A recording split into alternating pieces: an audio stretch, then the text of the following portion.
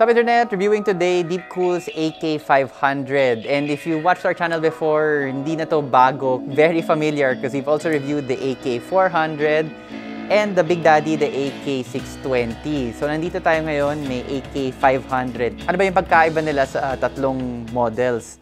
Well, the similarities first, they all sport Deepcool's matrix-style towers. I call them matrix-style, but basically the checkerboard design. Not too sure about the engineering, but I think this allows Deepcool to pack in a tighter space. Kumbaga, mas dense yung towers nila. So that increases the surface area of the overall tower, allowing it to radiate heat more quickly. So si Deepcool lang may ganito na checkerboard design that we've seen.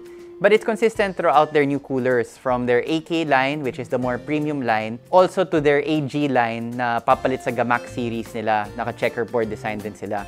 So the AK400 is the smallest, very similar to the AK500. When you put them side by side, parang half the size lang nung tower nung 400, si 500. And we'll see later on kung kamusta ba performance nun. Doubling the size of a single tower, how much better performance do you get?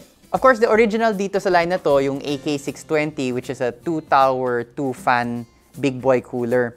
Si AK500, medyo big boy na din siya. Yung height niya, 158mm, which is a bit tall. Yung mga big boy coolers, mga 160 pataas. So 158 is not the tallest, pero medyo matangkad na rin siya. Be sure to check your case kung kasya ba siya dun sa case mo. So the AK500 is a single tower, single fan cooler with 6 heat pipes. Yung benchmark natin is the AMD stock cooler, which to be fair is not bad as stock coolers go. Kinalaban namin yung AK500 against the stock since if you're interested in this size of 1-tower cooler, usually it's because you want to replace the stock but don't want to spend too much. Our testing setup was a Ryzen 5 2600, which is a mid-level CPU and heat generator.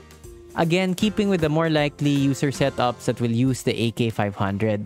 Pinatakbo namin yung CPU at 100% load for 30 minutes using Cinebench R23, then recorded both the max temp reached and the average temp throughout the test.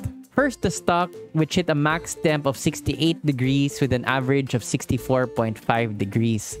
Nothing spectacular, but a decent performance from the stock cooler. Certainly nothing which would worry the CPU. Onto the AK500, which, spoiler alert, dominated the stock cooler. The AK500 had a high of only 48 degrees and an average of 47 degrees. So that's a 20-degree difference in high temps against a stock cooler and a 17-degree difference in average temps in favor of the AK500. Put another way, the AK500 was roughly around 40 to 45% colder than the stock.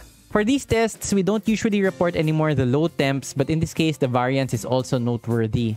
Lowest temp of the stock cooler was 40 degrees. The lowest of the AK500 was only 26 degrees. Aesthetically very similar to the other models in the AK series as well as the AG series. No nonsense yung aesthetic nitong particular models si Deepcool. If you're looking for RGB, wala tong RGB. If you're looking for RGB, you might want to consider the AS500 Plus or other models. The aesthetic is okay. I mean, I like the front cover of the tower.